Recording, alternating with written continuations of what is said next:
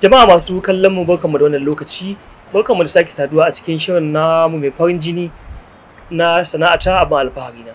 Shirin da ke tattaunawa da zakakuran mutane da suka fice akan sana'o'i daban-daban don ya zama izina ga na baya, musamman matasa wanda sukan gama manyan makarantu a wannan lokutan kuma sukan jira aikin gwamnati wanda wannan lokaci kusan mu ci ya wuce. Zai iya zama ka karatu ba lalle wai sai ka dogara a baka aiki ba, kai ma za ka iya samun kanka aikin yi ta hanyar sana'o'in hannu da sauran ababen rayuwa. A daidai wannan lokaci mun samu zarafin samun babban ko kuma mu ce shahararren mai gyaran motocin nan, motar Pijo, wato Haruna Musa, wanda yake shahararren mai gyaran Pijo ne a Kano da kuma arewacin Najeriya, kusan mu ce da ma kasashen da suka yi makotaka da mu kamar su Nijar, kamar da Chadi. Alhaji Haruna Musa, barkamu da wannan lokaci. Barkamu da. To, Allah ya sa kai mutum ne da Allah ya dora kuma ya kaddara cewa babbar sana'a ita ce gyaran mota Pijo. Za mu so mu ji mai takaitaccen Alhaji Haruna Musa. A'udhu billahi minash shaitanir rajim. Bismillahir rahmanir rahim. Ni sunana Haruna Musa Gerawa, Global Pijo. An haife ni a garin Biyu, local government. Ni mutumin Biyu ne. A takaice dai na gama secondary school. Na fahimta a garin Biyu kai primary da secondary. A garin Biyu na yi primary school ɗina, Galdamare primary school. Na yi Army Day secondary school. To, Alhaji Haruna Musa, me baka sha'awa ka fada harkar gyaran mota? To, daga Biyu dai local government, to ina da kawuna a nan Kano. Sunan shi Alhaji Saidu. So na zo gurinsa a zuwan da result ɗina zan shiga BUK. Sai ya ce to abinda za a yi barin kai ka gurin gyara. Idan na kai ka gurin gyara, daga nan in an zo aka samu admission sai ka ci gaba da makarantar ka kana gyara. So sai kai ni akwai uban gida na Alhaji Haya, mutumin Koya local government. So ya kai ni gurinsa. Sai ya ce ga kawunsa nan za a ɗauke shi aiki, ya fara aiki a gurinka kafin nan ya zo ya samu admission a BUK. To ana aka kai ni kamar da wasa, ina zuwa sai na ga sa'annina a gurin. Na ga sa'annina sai ni kuma sai na zama relax. Tunda na ga sa'annina kawai sai na ɗauki abin da muhimmanci. Ana yi muna yi tun na ɗauki sana'a ma kamar ba abin da zai taimake ni a rayuwata. Daga baya sai na yi tunanin cewa to wannan abun fa zai iya sabin ɗina a rayuwata wanda zan zo yin alfahari da shi nan gaba. Sai na ɗauki abin da muhimmanci. To lokacin da na je na tarar da mutane ma apprentice a gurin sun fi 50. Akwai job man, iyayen gidanmu sun fi 10. So haka muna ta yi har muka kai munzalin lokacin ana gyaran wannan 504. So sai Pijon nan Nemo da ya zo ya fito. Daga nan na fara taɓa wannan Pijo. Lokacin ma basu da yawa, 1, 2, 3. Sai na ce to tunda mu muna gyaran Pijo, me yasa wannan Pijo ya kamata a ce mu ma mun yi research a kanta in san ya take. A haka ina yi a garin nan lokacin ba mu wuce mu uku ma muke gyaran wannan Pijo. Har Allah ya zo ya juya hankalin mutane suka koma wannan Nemo don Pijo. To, Alhaji Haruna, da wata tambaya zan maka amma ka riga ka amsa ta, sai in ce ga motoci da yawa kala daban-daban, me yasa ka zaɓi gyaran Pijo? To amma daga bayanin ka nuna cewa shi kawun naka ya kai ka ne inda ake gyaran Pijo. To, abu na gaba shine za mu so mu ji ka kwashe shekara nawa a cikin wannan harka? Yanzu na kwashe shekara 27 a wannan sana'a. Tun 1992 na fara. Da apprentice ina da iya aiki na yanzu shekara 27. So, ka kwashe kusan shekara 27 kana wannan harka. Za mu so mu ji kamar yadda aka koya maka Alhaji Haruna Gerawa Global. Kai ma kimanin mutum nawa za ka iya lissafa mana ko za ka iya faɗi a bisa kiyasi ka koya wannan sana'a? Ni yaran da na koya wannan sana'ar sun kusa za su kai 50. To 50 daga ina ake kawo maka su? Kuma za a kawo su da irin mataki ake bi don a kawo to ka san al'ummar mu idan ka ce zaka karbi kuɗi a gurin su don yaro ya koyi aiki, to ba za su iya biya ba. Iyayensu, wasu ma yawanci iyayensu mata suke kawo su, saboda wasu mazajen ba su damu da yaran su ba. yawanci yaran nan da kake gani wasu mata ne suke kawo su, sun gaji da su a gida, iyayensu ba su damu da su ba, su za su ɗauko su kama su. To yanzu mutum yana so ya kawo ɗansa ya koyi sana'ar gyaran fijo, wani hanya zai bi don ya sami yanzu idan za ka kawo yaron ka ya koyi fijo a guri na yanzu sai ka aje 50,000 saboda dukkan mutum ɗaya, duk mutum ɗaya. Akwai dalilin da yasa saboda idan suka kawo su ba mu karbi kuɗi a gurin su ba sai su dinga mai da sana'a kamar abun wasa, ba sa zama serious, su ma iyayen su ma yaran ba sa zama serious. Kwana biyu idan yanzu ka bada 50,000 ka ga yaron ka ya dawo gida, kai da kanka wata ran zaka zo ka biyo baya ka kawo shi da kafanka ko kuma ka zo ka kula da abin da yake a workshop. Amma in ba haka ba yawancin su idan suka kawo su da shike ba a karban kuɗi a hannun su, ba sa ɗaukan abun kamar abin da zai taimaka musu a rayuwarsu, sai su ga kamar in ana musu faɗa ma za su ga kamar an takura musu. Amma yaro ya ga baban shi ya bada 50,000 ya koyi aiki, ba dole ya zama very serious ba akan sana'ar. To Alhaji Habu, daban da kuɗin 50,000 ana kasu da wasu kayan aiki ne na koyo? Za ka kawo su kamar da su screwdriver 13, 12, 13, 10, 11, kuma za a gaya ma cewa kullum idan zai zo za ka ba shi kuɗin abinci, saboda mu ba mu ba da abinci a nan kuma ba mu ba da kuɗi. Yadda ka san tamkar mutumin da zai yi primary school ne, iyayensa su kai shi baka san waye ne kaza ba, gwamnati ma za a ba da misali a ce kai za ka sayi littattafai, kai za ka biya kuɗin uniform, kai za ka yi kaza, kai za ka yi kaza, mu ma the same thing aka yi. To yanzu a cikin wannan garejin akwai yayanka na cikinka da suke koyan aiki? Sai dai kannina, saboda yayana ba su kai munzalin zuwa gareji ba. Ka san ni da na fara gareji sai da na gama secondary school, saboda ita koyan aiki ba yaranta ba ne, ba abin nan ba, sa kai ne. To kana nufin cewa dattijo ba zai zo ya koyi wannan sana'a?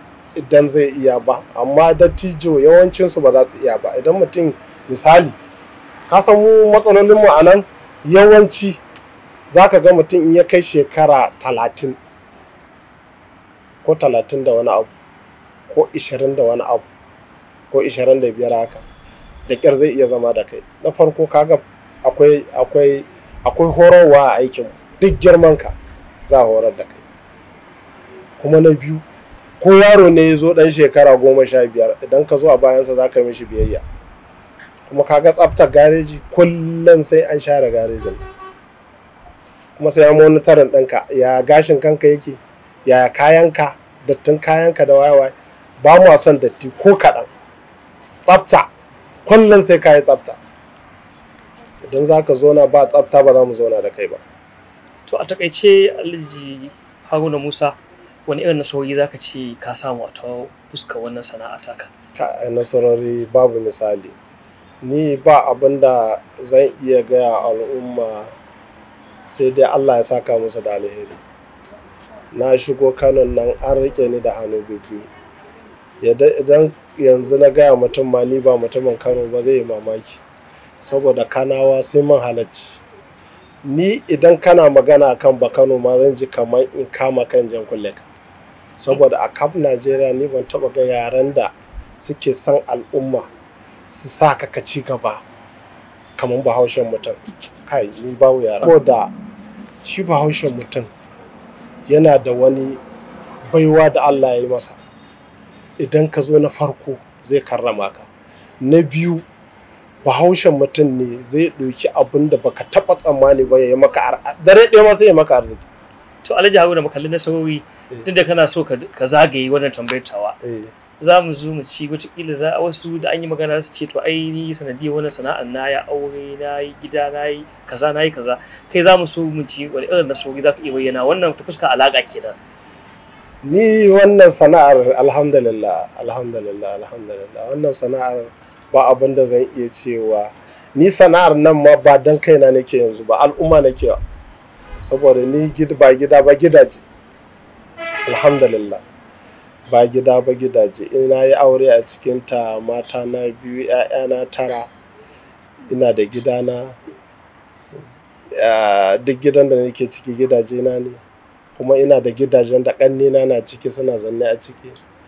Ina da shaguna na sayar da kaya, ina sayar da sababbi, ina sayar da Belgium, duk kayan da kake so na fijo yana da shi.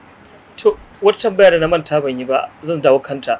amma kana gudun wannan tambayar. Ai naji an ce ma yaranka a irin manya-manyan makarantar nan suke nan garin, wanda wataƙila irin ma'aikatan gwamnati ne wanda suka ƙware da manyan 'yan kasuwa suke saka yara a ciki. To alhamdulillah, dole ne in kana wannan sana'a Allah ya ɗaukaka ka ba yadda za ka yi. Ya kamata a ce yaran ka masu ka ɗauke su su je su zama wani abu a rayuwarsu.